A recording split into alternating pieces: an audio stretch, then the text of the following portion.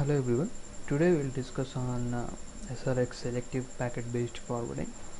Uh, the reason for this particular feature would be if you have a certain amount of LAN traffic wherein it is 100% trustworthy and you would not like it to be processed by a few of the security modules, or let us say you have a sort of traffic wherein you do not want to subject it to your security rules and security processes.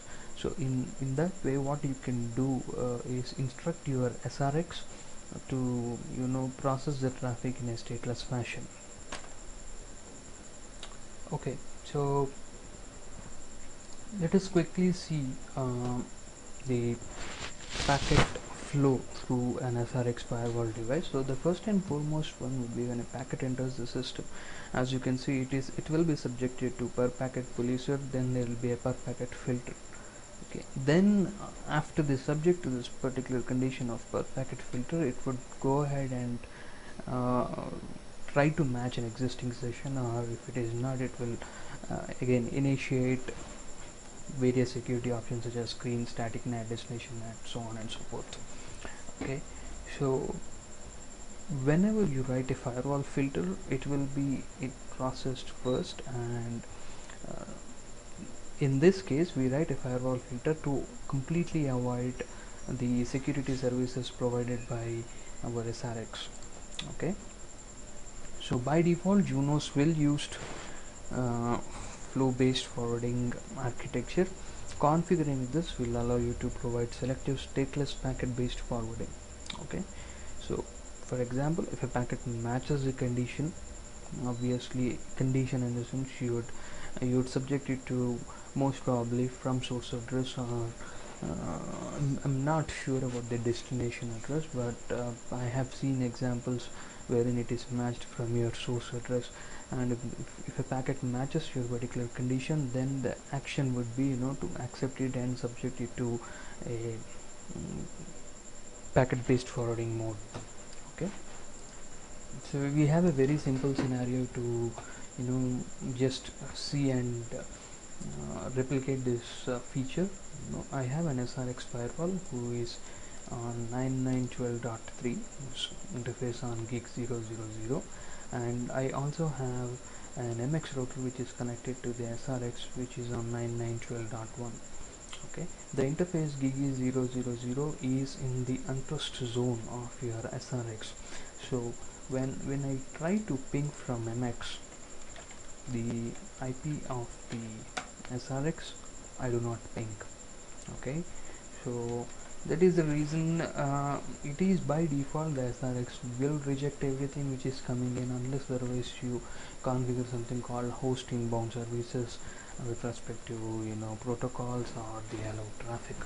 Now what we are going to do is write a firewall filter on SRX wherein it will bypass this and treat this traffic in a normal packet based way, wherein it is generally treated as a routed traffic, and it will route it directly without having to subject it to security. So in order to do it, we got to configure a firewall filter. Okay, family inet filter. My filter is any name of your choice, so I'll say allow 12.0/24 term 1 from my source address 9912.0/24. so this is nothing but my source address of my MX.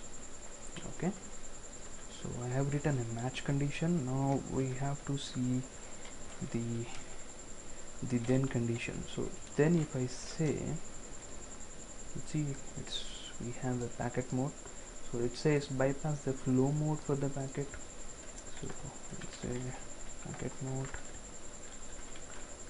then accept. That's the gen block. I try to see the firewall now. So this is the condition.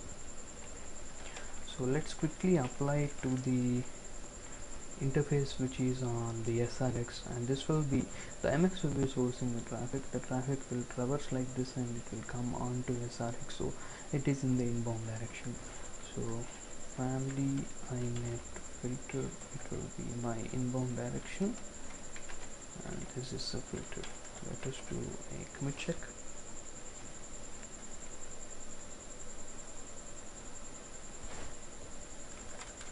Commit check succeeds, so then I commit.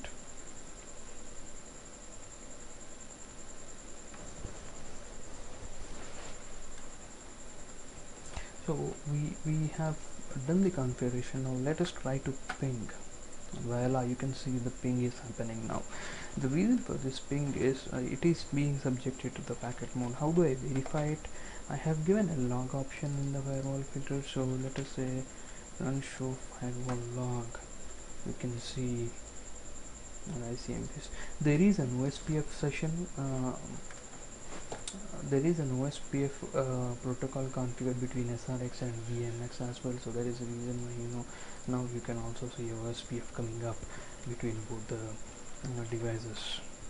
Okay, so if I try to source the same traffic ping 992.12.3, which is my SRX, from my loopback, it will again fail. The reason being I have not written any filter to bypass this particular traffic from source address all once, so that is the reason why it is still failing. Thank you so much. The video is available on the YouTube channel. I have written a post in my blog which exactly discusses the same thing, so I would give a reference of my blog as well, and also I'll upload the PDF. Thank you.